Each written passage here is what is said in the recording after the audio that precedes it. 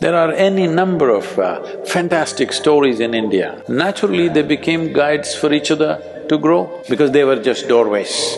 Then you see your destiny starts organizing itself in that direction.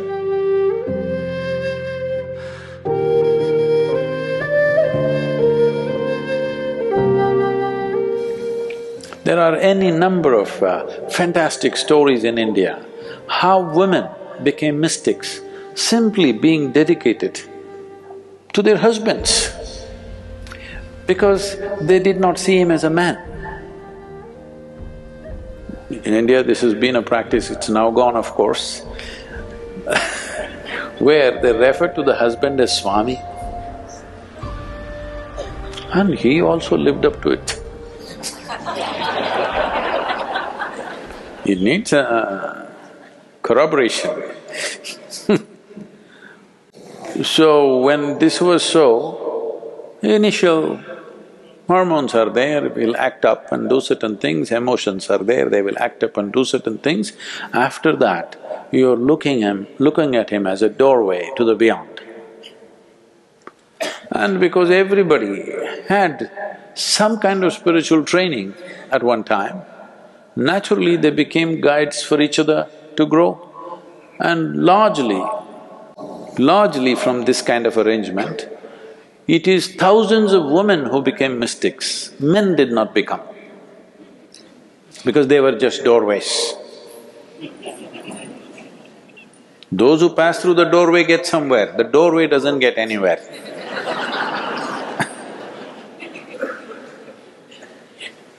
The doorway is there only, people come and go, isn't it? There are so many fantastic examples in India, how women became mystics simply because of unidirectional emotion, simply one. Did not even, alter for a moment. See, because of this nature of this education that you've been through, you believe you can focus your mind on something, but you cannot, isn't it? Hello? Yes. Can you keep your mind focused either on me or your husband or your wife or your children or your God or whatever, or even on your business or money? Can you keep your mind totally focused for 24 hours? Hello? No. So, this is the nature of your intellect right now. So if you want to train this intellect that it can stay like this for long periods of time, that's fantastic, that'll need lots of work. But your emotion is capable of like that. There have been times in your life when you're emotionally very strong with somebody, 24 hours, only that, isn't it so? Has it happened or no? So you're more emotionally competent than intellectually competent. I'm just trying to put it gently across to you.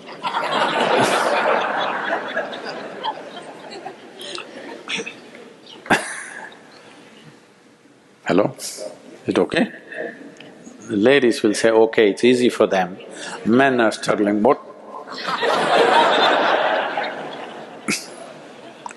Whether you're a man or a woman, this is true for you, look at it and see. Maybe your love is not focused, but your anger at least is focused. That is an emotion. If you look at the temperature or the intensity, how many moments of your life have you known that kind of thought which is burning hot intensity? But you've seen such emotions, isn't it? Hello? Easier to crank up the intensity of your emotion than to crank up the intensity of your intellect, because that takes a lot of work. Maintaining intensity of intellect takes enormous amount of work. The problem on the spiritual path is just this. You are focused like this, then you see your destiny starts organizing itself in that direction, then you become like this, then you become like this, then you become like this. Then it starts dismantling itself. Every one of you who have come to inner engineering program have experienced this at some moment, that when you came to the program, suddenly it looked like your life was on a trajectory, boom. But then you slowly distracted yourself, it dismantles itself. You need to understand, when you set a trajectory, you should stay if you want to fly. If you do this, anyway this way all of us are going. Hello? Now everybody thinks they're going like this. There's no proof for that. For this there is proof. Yes or no? Do you have proof that you're going up?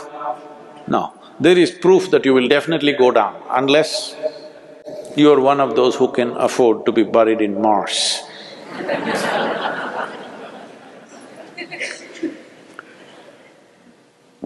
No, the planet needs you. Even if you're not useful when you're alive, when you're dead, planet likes you. Yes, really, Mother Earth wants to get you back. Please don't deny her that.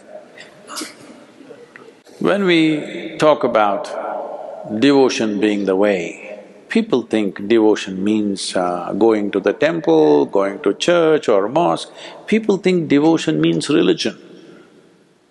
No.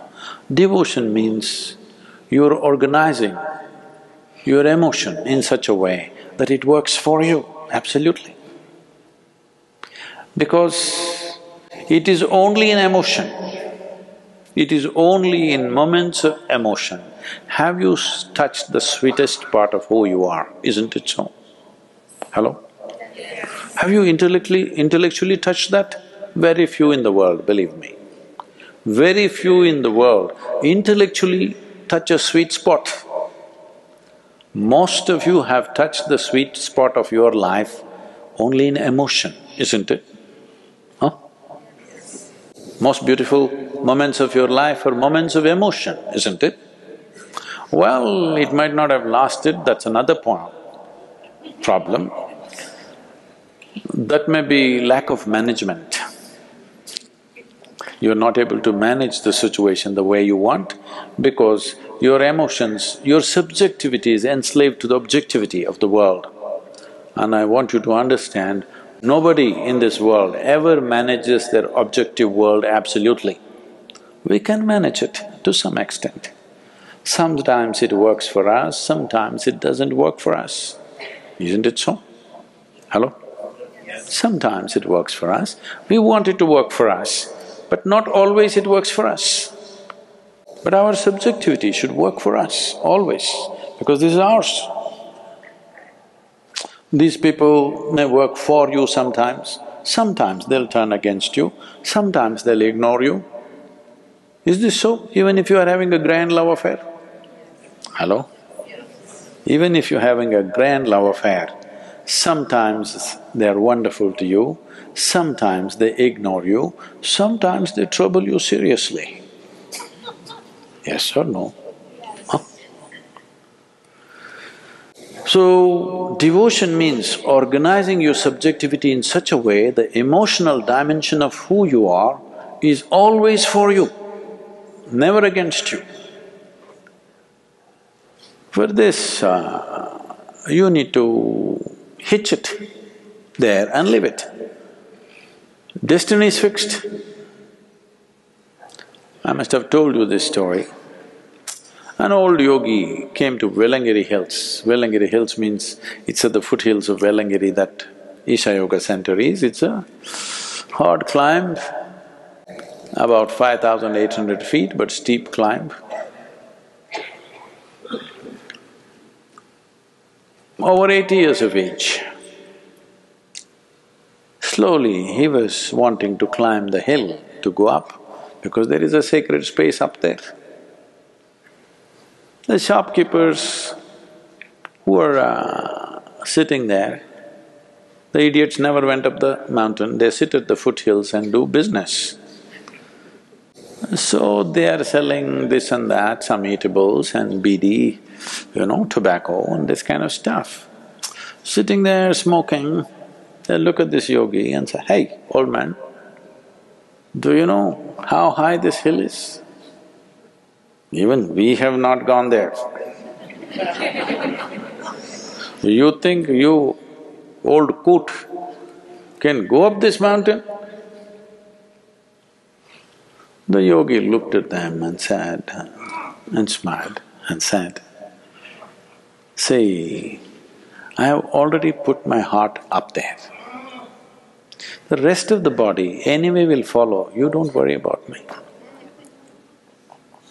My heart is up there already, I will anyway go.